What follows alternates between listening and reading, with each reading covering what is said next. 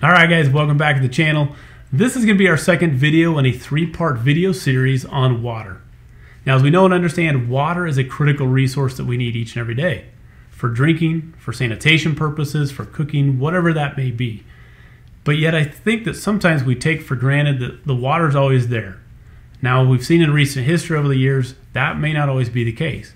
And also today we're starting to see in the news, in our media feeds, that this year and beyond could be some of the worst drought seasons that we've seen. So what are we doing today to prepare for that by preparing ourselves with the necessary water resources? So in video 1, I discussed options around water storage.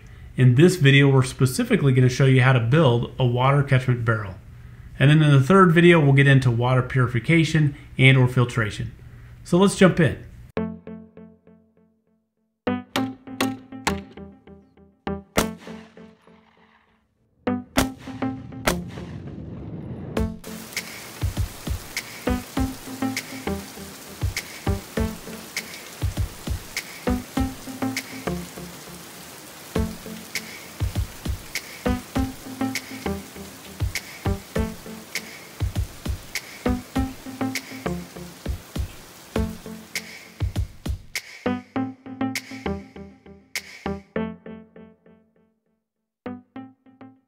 Alright, so first and foremost, as you can see here, I've got a 55-gallon blue water drum. So this is what I'm going to use in today's example. But again, you could use a trash can, one of those large Rubbermaid trash cans. There's several different options. I'm going to show you an example of how I'm going to build this one, again, out of this 55-gallon drum. So you'll need a couple different other items. So first you'll need a piece of PVC. This PVC that I've got here, as you can see, is a 3/4 by 18 inch. I'm going to actually end up cutting this into a couple pieces, and then next from there you would also be able to use this ball valve, and this ball valve will actually go between your PVC and allow you to turn your water on and off at the bottom of the barrel when we get done. And that comes in pretty handy when you want to get access to the water once you have the water barrel full. Next we're going to look at, of course, how are we going to put that hole in the bottom, and one of the key pieces is this rubber seal. And this is from UNISEAL. So instead of using a bulkhead like this where you'd actually have to take it apart, be able to reach down in the bottom of the barrel and screw these two pieces together, this little UNISEAL device is actually pretty slick. It allows you to create a seal very quickly and easily once you put the PVC into the hole. The PVC actually pushes out the rubber and seals it around the barrel on the inside. So this is a nice, handy, quick and easy way to create a seal that allows you to build your PVC out of your barrel, creating an option for being able to use it so you can have a water option. On the end of that PVC is going to be this piece, which is going to be your water spigot or your hose bib connection. Now this gives you another option which allows you to connect an actual hose to it so that you can run the water anywhere you need to based on what you want to use the water for. Okay, another thing is, of course, having a magic marker. This will be used primarily just to mark around the different things that you're going to need to cut. So like your UNISEAL, and then of course around the top of the barrel here where you're going to cut out for the water to drain down in from your roof. So this is what I'm going to use for my pre-filter. As you can see, this is a little grate. It's a speaker grate, so a Polk speaker, as you can see here. So what I'll use this particular grate for is actually going to be my pre-filter.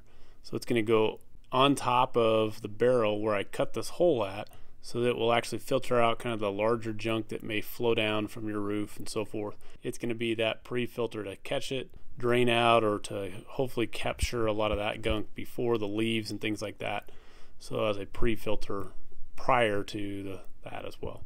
So the last, of course, is going to be the rubber cement, and this is of course going to be used for joining our different PVC sections together. That's all part of that. Now, of course, a couple other tools that you're going to need to be able to cut the holes and things. First and foremost, I've got here basically just a Sawzall, and that's going to be used to cut the hole around the barrel. So pretty straightforward. Again, just a Sawzall. You could use a skill saw or things depending on what you have available. I'm going to go ahead and use this to cut the different chunks out until I get the hole the size that I want it.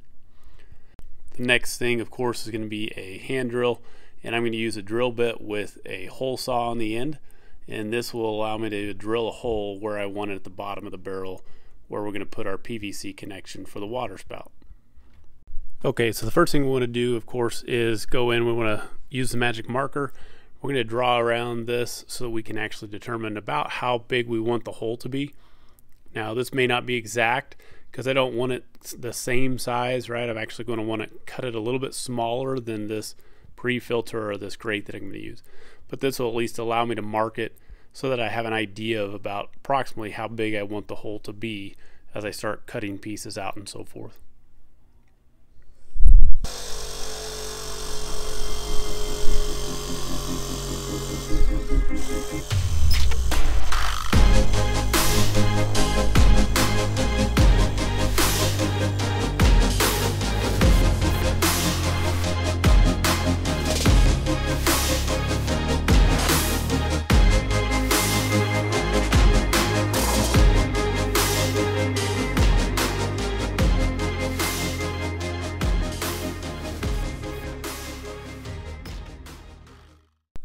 Alright, so the next part of this, guys, of course, is going to be drilling our hole.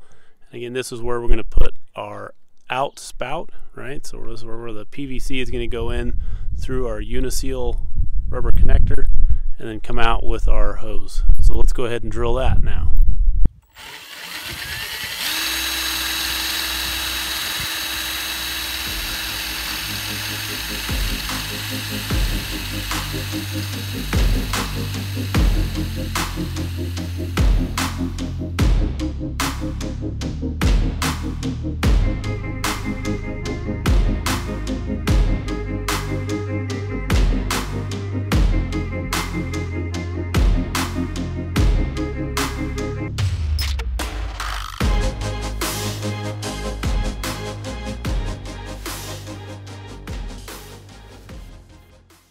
Alright, so the next step, of course, now that we've got the hole, is to go ahead and apply or place our UNISEAL into the hole itself. So this again is our little rubber seal that will provide the connection to our PVC. The PVC will go inside it and actually pushes it out to seal it up around the barrel. So just go ahead and pop it in. I'll go ahead and try and push it in nice and straight so it seats nice and well and creates a nice seal around the edges. And that's about as simple as you can get right there. Okay, so now that we've got our seal, the next thing we want to actually do is go ahead and glue our PVC pieces together. So I went ahead and cut these pieces out. Now I cut them about 4 inches. You can cut them however long you want, depending on how long you want your spout out of the bottom of your barrel. Now I did sand around the edges to kind of chamfer them a little bit, make them a little easier to slide into each other when we start putting the pieces together as well. So I've got 2 pieces, approximately 4 inches each, and then I've got my hose bib that will provide an option again to be able to connect my hose and use that to allow the water to come out as well. Of course, I've got our PVC glue, so let's go ahead and jump in and let's get these put together.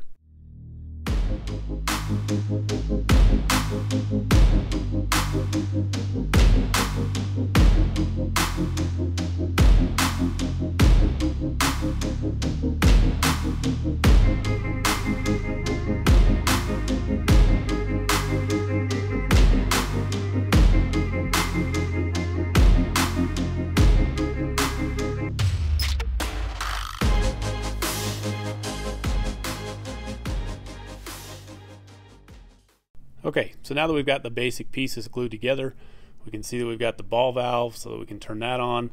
This allows the water to flow out. On the back end here, we're going to actually connect this to the bottom of the barrel so that we can have the water flow through that into the hose bib here. Now the benefit of the hose bib, of course, is now I can attach an actual hose to the end of it, and I can use that water, run it to wherever I want in my yard. I can use it for gardening, I can use it for an aquaponics system, different things that this water can now be used for because I now have a way to connect it and use it in multiple options. And that's the key. Alright, so now that we've got the UNISEAL set up and we've also got the pipe all glued together and ready to go, really we just want to take these 2 pieces and put them together. So we'll just take the pipe, kind of push it down in against the seal. This pushes the rubber out against the barrel and actually creates that seal. So you can see how the pipe now fits right inside that barrel. And just kind of check around the edges and verify everything looks clean and is good as far as sealing. And now let's go set it up and try it out. Okay guys, so as you can see here, I've got my barrel actually set up on some cinder blocks. This helps protect the bottom of the barrel and also the water so it doesn't get hot and cold as much. Then I've also got a hose running up here, and we're going to turn that on in a second to start filling it. I've got my pre-filter set up with the speaker grate that we talked about earlier. And then I've got my guttering system I've already run for this, and this will go up to my roof. As you can see here, I've got a 10-foot length on one side, and if I really want, I have an option. I'm going to add probably another 10-foot length on the other side at some point. But this is just how I've got it set up for now. Now let's go ahead and start to fill this up and then take a look and see how it's going to work.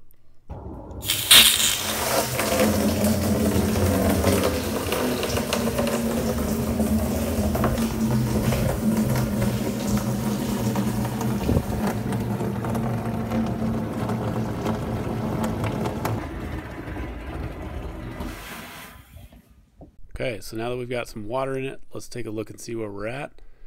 As we look in here, we'll see if it focuses. You'll see that the water level is just above the seal there, and that's what we want to let it see if it will actually settle. We're going to give this about 24 hours and let it settle, and then we'll come back and check it out and see if we've got any leaks. Alright guys, so here we are. It's now almost 24 hours later. So we're going to take a look inside here and see what we got. Okay, so it looks like, based on that, kind of see where the water level is, just above the seal. I'm going to come out, down. So it looks like I'm not seeing any water on the bricks, not seeing or feeling any water on the barrel. So we can come out, and then we can turn this on. Is that way, and there's your water. So again, you can hook up a hose to this. Gives you an option to be able to, again, water your garden, water your plants, whatever you want to do with this water. And then the other possibility, of course, is you can use this and put it through a filter and use it for drinking if that's your only option. So it gives you another backup water source when needed. Okay, so about 2 weeks later here we have a nice rain that came down, and this will show you, this is one of the ones that we already had set up beforehand, and as you can see here it's actually full and overflowing, so we want to set something up for an overflow for that. Another option here is a trash can that we had set up at a different area. So this is another option we've talked about, which is doing a Rubbermaid trash can if you don't want to buy the blue barrels. That's a possibility with the gutter system running to your roof or to a Ramada. Here's the other one that we set up, of course, the original one we talked about and actually did the video on.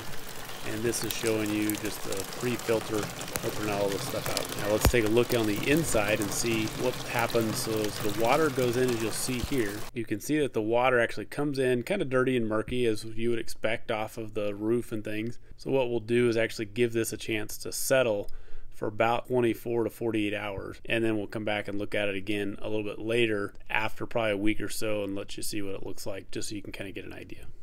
Okay, so here we are 24 hours later.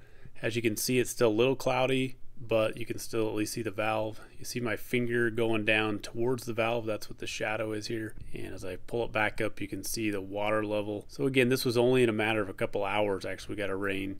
Didn't take much to get us some water. Here it is again. This is actually about a week later, and again, as you can see, it's a little clearer.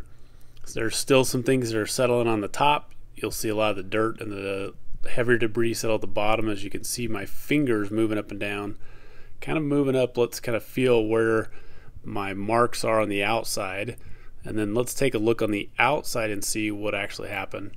So our valve, if we look at where our valve starts down here, we actually start at about 5 gallons.